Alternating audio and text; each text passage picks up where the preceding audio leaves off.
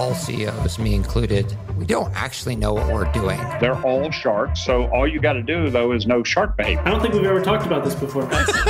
We can capture all of the wallet share. First place you start is with the product. That's just the first nut.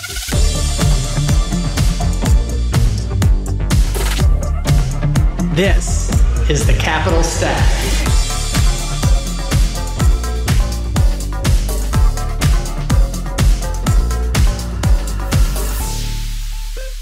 Hey, everybody. Thank you for tuning into the Capital Stack, where I am your host, David Paul, where I talk to the world's greatest founders, operators, and investors about all things value creation. Today is a very special day because today is the first day that I am having a guest on twice. And I actually hate it that you're the only guest that I've actually repeated, but you're doing something different, but it's you. So it's bothering me. Rahul Sidhu, the founder and CEO of Aerodome, which is a drone company for the public safety sector. Rahul, how are you doing? I'm doing well, man. I'm glad to be back, but with a different thing. Dude, you don't look that great right now. Like it's a part of a new purposeful disheveled look. Okay, it's I'm growing my hair out. And I'm just trying to be like this cool, like I wear sweaters and have disheveled hair guy. So it's like a really early midlife crisis for me, but yeah, it's working out, I think. Before it was kind of obnoxious. You kind of had this like male model Bollywood thing going. Yeah. And I felt like that was a little too clean cut, honestly. And my girlfriend's like, hey, look, one day I rolled out of bed and she's like, your hair has never looked better. And it was just like disheveled. I'm like, oh, okay, let me lean into this a little bit. So that's what we're doing. I like here. it. That's what we're doing. I like it. Yeah. So give us the story, Rahul. Tell us, in case you haven't listened to it, we do have another episode with Rahul on Spider Tech, but give us a 10-second on Spider Tech and your transition to Aerodome.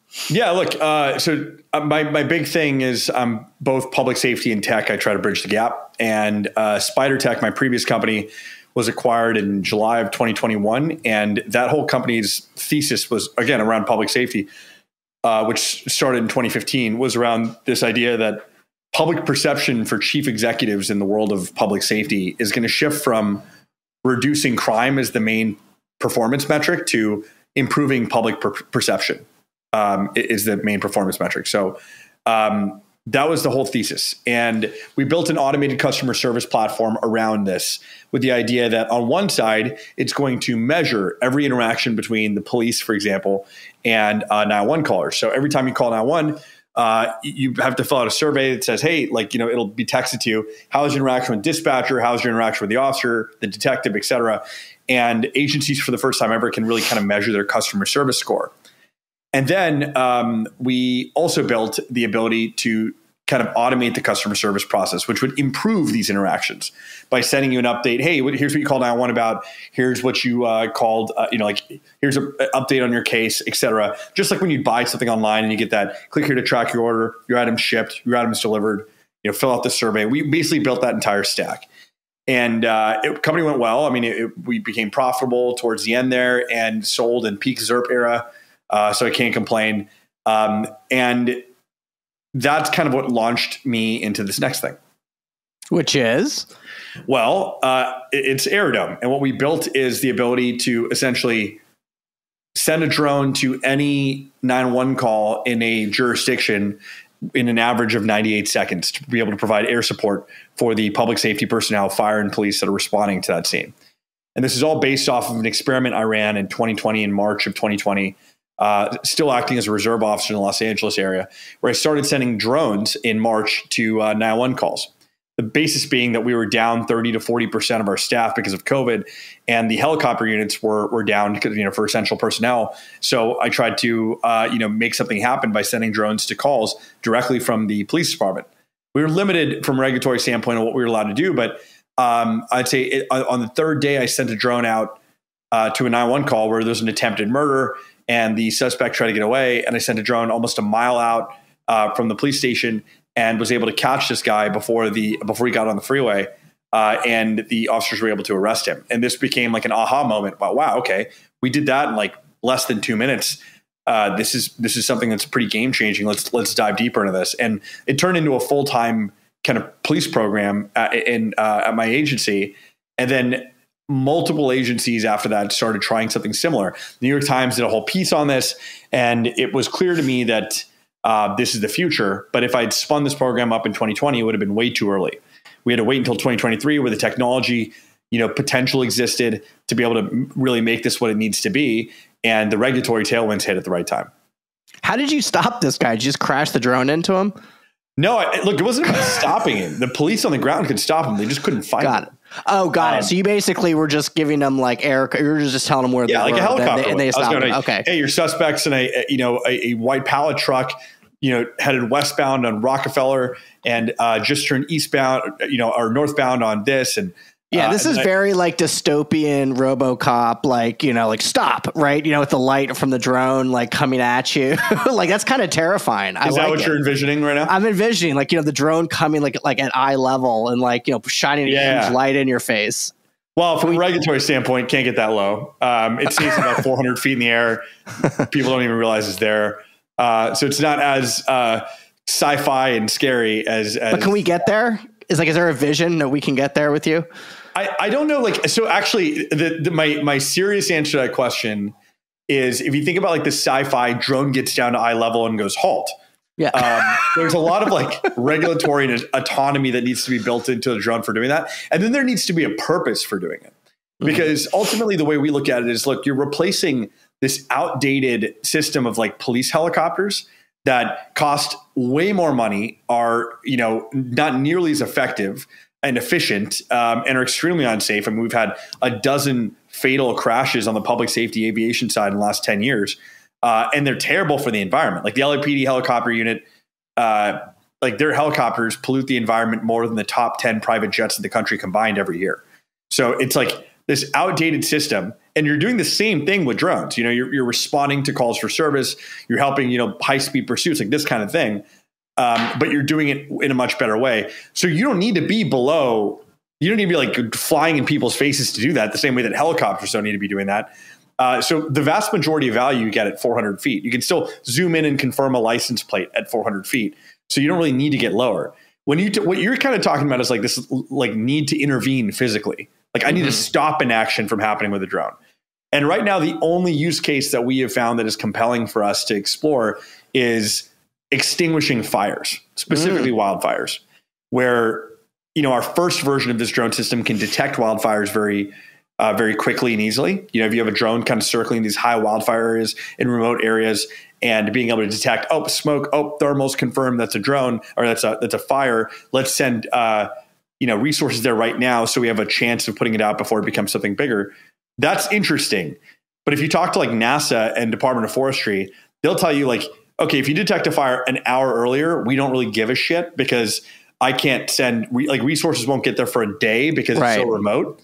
That's when we started exploring with this idea of can we use larger drones to 1-2 punch? Small drone finds a fire, large drone flies 3 miles in that direction, shows up on top and either extinguishes it or surrounds it with fire retardant to prevent it from spreading. That's the only intervention that we've thought about that's immediately compelling to us. So just to go back on, this event where you're on duty and you went to, assist, field officers that are going in pursuit of this criminal. Was this just a hobby drone that you had that you were doing it, or was this a police drone at the time? Off the shelf DJI drone. I wouldn't call it a hobby drone because it was DJI made it to be more of an enterprise level drone for inspections and things. But was it for the police department or was it just yours? The first drone was actually donated by DJI. Okay. I reached out to them and it was COVID. So everyone's trying to help public safety. And I was like, can we get one? And they just gave it to us. So I guess it was technically owned by the police department.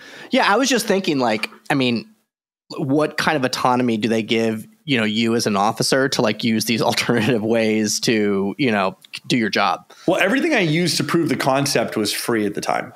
Got it. I was able to get a free license for software that we needed to make happen there. Free hardware. We were, launching off the rooftop of the hospital. The hospital allowed us to do that for free. The first thing I had to pay for was internet access to the roof and someone actually wire the Ethernet there. And it was a small enough amount that we could put it on a lieutenant's credit card. it wasn't until we had to like formalize these things in some capacity and I had to budget for like a year of using it that we had to like actually go through any budgetary process to make it happen.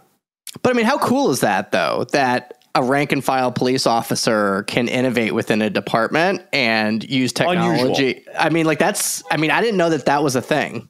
Yeah, it's super unusual. That I had a really supportive chief of police, this guy named Keith Kaufman, who actually works with us at Aerodome now. He retired, but really supportive police chief who is extremely like progressive in the sense of like, let's constantly try new things. And my entire command staff, like all the way up to the captains as well, with Joe Hoffman and John Naylor that were out there, were very supportive of just being like, hey man, what do you need? And like, just letting me be a one-man show. Because it would have been very difficult to do it outside of that. They were just empowering me as a change agent and saying, just tell us what you need and trusting me to like come to them with the right information. And I put together a whole pilot program and it worked really well. And I earned the opportunity to do the next project, right? Mm-hmm. But this is not usual. Like it's not common for that to occur, especially as a reserve officer. I'm not even a full-time cop there anymore. I used to be. And now I'm just like a guy who shows up and helps every once in a while. So it's not usual. And I think the more government agencies that allow for some version of this, like that's where innovation comes from. Like that's what we did. So I'd hope that other departments that are listening to this find a few people in their agency that they're willing to empower to do special projects like this. So what regulation specifically allowed this to happen? Because I remember back in like when I started in VC in 2015, I felt like every venture portfolio had a drone company. It generally was an ag tech, drone application. And then it just kind of died, right? Like the drone investment movement. And it sounds like there's like a resurgence in it. So would love to kind of hear about what loosening happened to allow this to come to bear. Yeah. I think the main it's baby steps. First, we need to establish a relationship with the FAA and, as most agencies do, with something called a COA, which is like a kind of a waiver that lets you, it's hard to explain, but lets you kind of fly outside of the regular Part 107 FAA guidelines. It doesn't really let you bend rules, but it's like the framework to get other waivers potentially. Then we got a waiver to be able to fly at nighttime. We got a waiver to be able to eventually fly beyond visual line of sight. This is the most important waiver, where currently, if you're flying like a regular person flying, a drone, you can't fly it beyond your ability to see that drone. Right. And our beyond visual line of sight waiver was our first big step, but you still need a visual observer, meaning even if you're flying like, let's say 2 miles in that direction, someone still needs to be able to see that drone 2 miles out. So it might be like a satellite person that you have out there, a patrol officer that's looking up and like watching the drone the entire time. Right.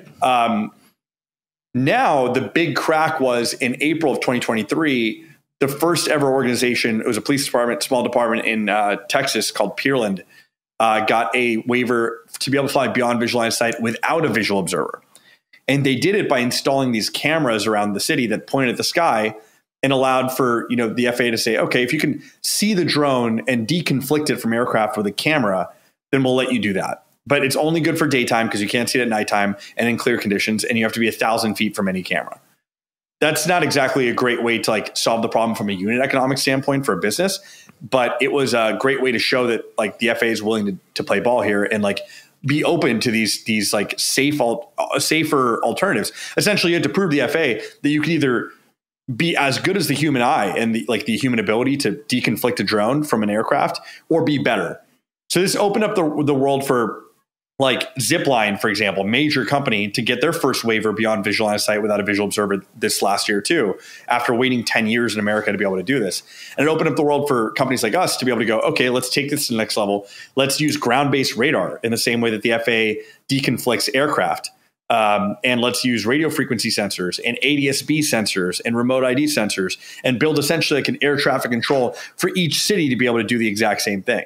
So that's the process we're doing with the FAA now, where you can fly without a visual observer, not just daytime, nighttime, but you can fly at nighttime. You can fly in not super clear conditions. You can fly 3.5 nautical miles away from the ground station. You can, be able to fly it almost like you would an aircraft, so you can replace the need for a helicopter. So from what I gathered from that you essentially can get these waivers on a department level if you're a police, officer or police force, or you can get it on a company level. Yeah, so there are some companies that are getting similar waivers. They're almost like blanket across the product. Okay, that's like, hey, if you use this product, great. You don't need to get like your own individual waiver perhaps. I don't know how effective. Like that sounds great. I don't know how I have like less of a bet on that. I think the bigger step is like just show the FAA that an organization or individual pilot using your technology can effectively be safe because they're using your technology, and allow the FAA to eventually templatize that if they want to. But right now it's police department level. The police department would apply and say, hey, we're using the Aerodome technology to be able to do this. Here's the waiver submission. And the FAA goes, okay, good enough, and then submits it per agency. But what a great business mode, right, for you as somebody early to be able to go in there and be the trail runner. You want to be first if there's going to be regulations, right? So you can help form the regulations and be able to work with these departments to actually build, a system that works for everybody. Yeah, no, it's exactly it. On the regulatory side, like I'm not a big fan of moats when it's like anti-competitive, right? Mm-hmm. So like, I don't want to create a regulatory moat that would make Bill Gurley groan, but a regulatory moat where you're basically increasing, it's a competitive moat. It just slows it down. I mean, it makes you more intentional. And if we're raising the bar for safety to make a safer experience for people, and the FAA goes, okay, the bar is now raised, and now competitors have to go, okay, we have to meet this new standard to be able to be able to effectively provide this service because it's a safer standard. I'm okay with that because the end outcome is that everyone is now safer and better because of it. That's kind of the approach that we're taking. Right. Exactly. It just kind of it just doesn't allow any person to, white label a drone and sell it to, essentially a police force at the lowest possible cost. For technology and a practice of serving their community, that's new, right? Yeah. And so you went to raise some funding, and you have recorded here that you raised a $6.5 million seed round by 2048 and A16Z. So tell us a little bit about that. Yeah. So 2048 is it's run by my first ever investor, Alex Iskold. He was the managing director of Techstars New York in 2015. He wrote me my first check at the last company. And then it was just kind of kismet because as I was thinking, okay, this is the thing we're going to do. Like, we're going to form this up I was originally thinking my co-founder and I, who's also the co-founder of my last company, will just kind of spend enough money on this of our own cash to just prove the concept.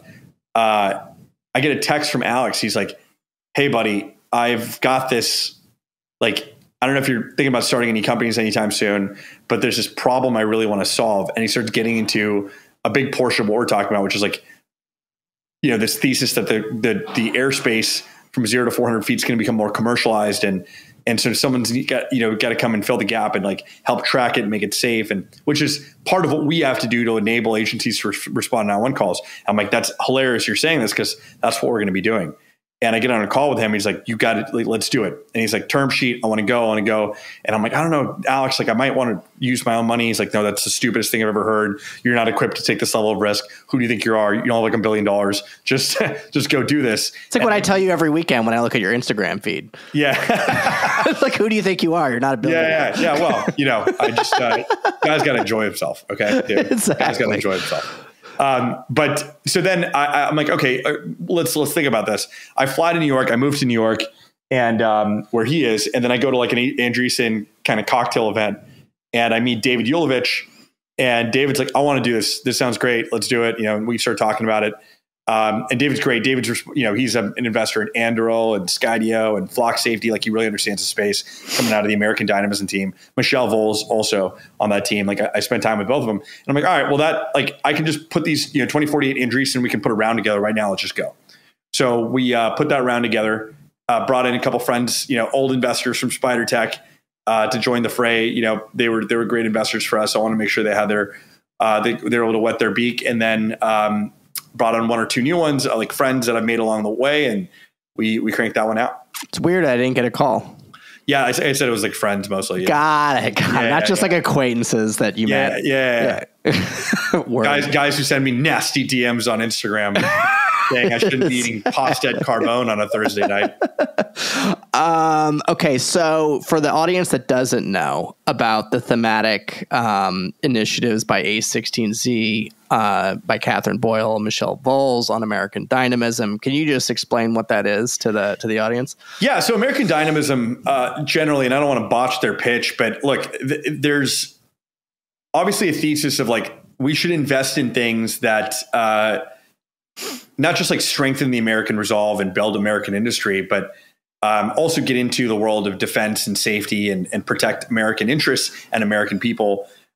It's like this idea that we've kind of strayed away from everything we have to build has to be good for the world, which is great. And, we agree with that. But building something with the idea of like, let's make it great for the country and then make it great for the world isn't inherently a bad thing to do. And I think as they kind of invest in things that, potentially build infrastructure or bring jobs back home and do these kinds of things. I think like the thesis is that there's a lot that's like, there's an intersection between what is good for the country, what is good for the world, and what is good for Andreessen Horowitz. And I think that's where a lot of that pitch comes into play. Again, if DU or, Michelle or Catherine hear this and go, hey, you didn't pitch that really well, I apologize. We can sit down and you can help me understand it better. But that's the way I've seen it. And I think it's a really important mission. I'm also seeing other firms replicate this within their firms. Like I've talked to other top tier firms that are kind of building a similar approach. Gotcha. I was thinking just about the American Dynamism approach. And I think there's just another parallel market dynamic with that is that I just feel like there's legacy stodgier industries like public safety, like aerospace, like defense. They've just been underserved by tech because they haven't been really big early adopters. And I think like the early adopter camp in the market, early stage SaaS companies buying other early stage SaaS company software, that's kind of oversaturated. But there's this whole like laggard piece of the market, utility companies, public safety, tax, right? They really can start adopting stuff and really make a big difference. Well, there's a Venn diagram. If you saw the Venn diagram of like industries and companies and problems and solutions that benefit America, and Americans specifically, and then you saw another circle of like these types of lagging industries, it's a very overlapping Venn diagram. Everything you just mentioned, by the way, in your example, is like a great use case for American Dynamism. Can we have people come in here and solve for energy infrastructure in the country and like reduce, dependence on like foreign semiconductors? They're like things like that, all the way down, which is like sounds like an unsexy problem with like slow sales cycles and a lot of capital investment, to public safety or defense, or being able to like bring manufacturing back home in some capacity. Like these are not problems that you can just like have overnight successes in. You're not going to build a unicorn in like a year trying to solve one of these problems. And so typically like venture has looked for things where you can find rapid success, and those aren't those things. And those industries have been neglected. And Andreessen came in and said, there's a perfect touch point here where we can actually, now these industries have been lagging so long, we can show up and make a big impact. And we're okay with the fact that it might take 10 years to build a big unicorn here, because we can be the largest capital provider potentially. And this is going to be great for the country. And it's okay to be a little patriotic when you give out your dollars and make investments. There's nothing wrong with that. So on the hardware side, is there like a supply chain regulation, since that you are attacking, you are servicing municipalities? Does the hardware need to be sourced in the United States?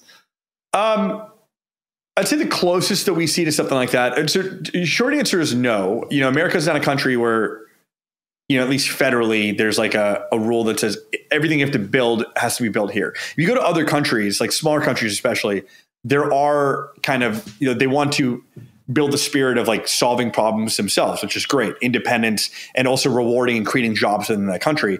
In America, there's like, we're like the number one melting pot. We have the largest GDP. Like there's less of a need to limit ourselves and more of like a desire to always have the best thing. And at the municipal level, I'd say that's also true. What I would say the caveat is that there is a movement in the United States that doesn't want, like, we don't want government customers or customers kind of using this for key infrastructure to be using hardware that is made by countries that we do not consider allies.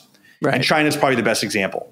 Right. So there's like an act in Congress that's constantly being passed around that prevents federal customers from using DJI drones, because the idea is like, what if those drones, could technically be used where that data and that video feed goes back to China and then, can be used against American interests.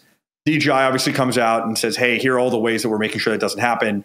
But ultimately, like, is that satisfactory to the lawmakers? Probably not. And how much of that is actually, just politicians being politicians and like picking key factors that sound scary to the American people and kind of using FUD to drive votes and policy?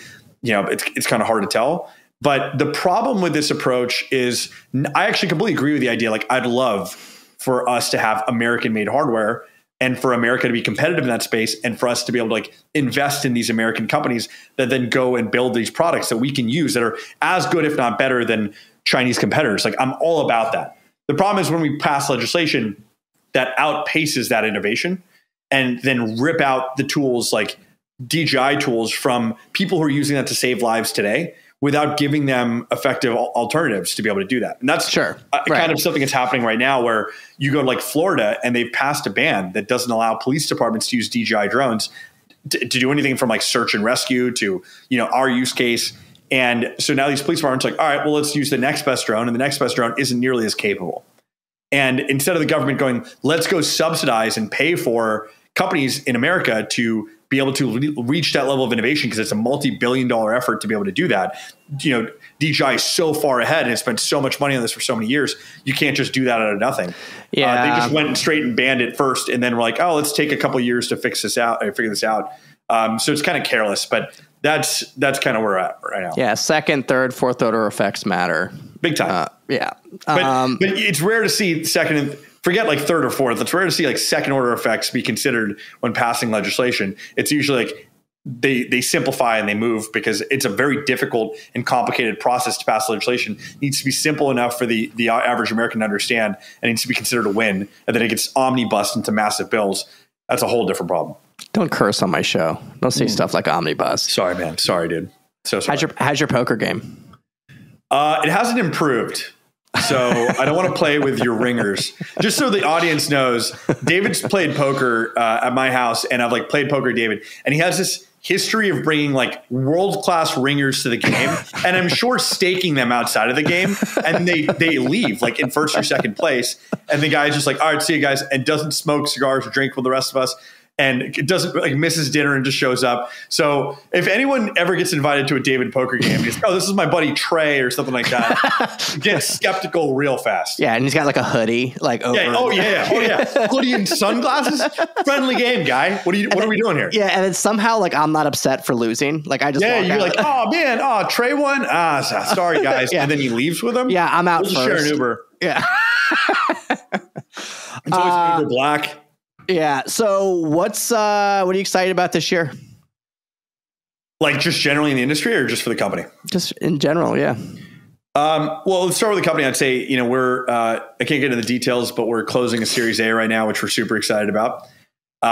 We are live in 3 police departments, and we're doing tests in 2 additional ones right now. We're launching a few others in the next quarter.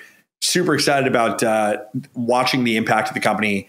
We've already, the agency have used this technology to save lives, respond to 911 calls, do all the things we wanted to use. So I'm excited to see the product develop. I'm excited to see, work with the FAA this year. We've got a lot of progress there to open up what we're trying to do. We've got a fixed wing drone that we're hoping to launch this year as well, that I'm super excited about. Building the team, everything that goes with making this company successful over the next 12 months is probably the most exciting thing to me. The other side of this is where I see like what I'm excited about in technology this year. I think everyone's excited to see how AI develops over the next year. I mean, it's like a boring, almost conversation now. That's kind of funny. We've talked about it so much that people are just like, oh, okay, stop talking about AI. But like seeing where the big players come into play, seeing who comes into the fray as well. I think it's going to be really interesting. I think we're going to see the advancement of specific use cases in AI. I'm excited to see the combination of AI and robotics this year. I think combining bits and atoms there is going to be really, really interesting. So I'm super excited about that. I think consumer-based AI and how that becomes ingrained into everyday life is going to happen very quickly as major companies like Apple and Amazon get into the fray of just making it part of our everyday lives versus like smaller players, which I think are going to show up with things that are some might be adopted, some might not. So I'm excited about that. I'm excited to see, I don't know if excited is a word I'd use, but there's going to be a show in America that is called the 2024 election that's going to cause a lot of an impact on a lot of things. So I'd let's say less excited about that more than I am, curious about how that's going to pan out. So that's going to be something. It's definitely going to be the best show on TV in 2024. It's going to be the best show on TV that everyone wants to watch, like an airplane crashing into the ground. Like it's a slow train crash. And we're like, God, we have to watch it, but we wish we didn't have to. So that's going to happen. I believe that 30% of the population on both sides is going to become mentally ill. Like it's going to bring it out of people for sure. Totally. It's going to bring out like it's just like a lot of triggers. Yeah, I mean, it's going to be polarized again. I feel like 2020 to 2024, I'd see like some people felt like the polarization increased. I don't think that's the case. I think we have different problems from 2020 to 2024, but I feel like people started kind of slowly coming back to the middle. My barometer for this also happens to be policing, like policing in 2020 and how everyone felt about it. And it was like a crazy time frame to 2024 feels way more reasonable and everyone's kind of calmed down. And I think that's been the case for a lot of things. So I'm not excited for those polls to come back out and rip people into two sides again. Yeah. Hopefully it doesn't happen again. Everybody, thank you so much for listening. We have founders like Rahul and great investors and operators every single week. If you liked it, please subscribe, tell a friend, and we'll see you next week. Thanks. Bye-bye. See you guys. Thank you for tuning in to the Capital Stack Podcast. Make sure to share this with someone you know that can benefit from this content. Remember to support this show by rating, reviewing, and subscribing. David Paul is the founder and general partner at DWP Capital. All opinions expressed by David and podcast guests are solely their own opinions and do not reflect the opinion of DWP Capital. This podcast is for informational purposes only and should not be relied upon for decisions. David and guests may maintain positions in the securities discussed on this podcast.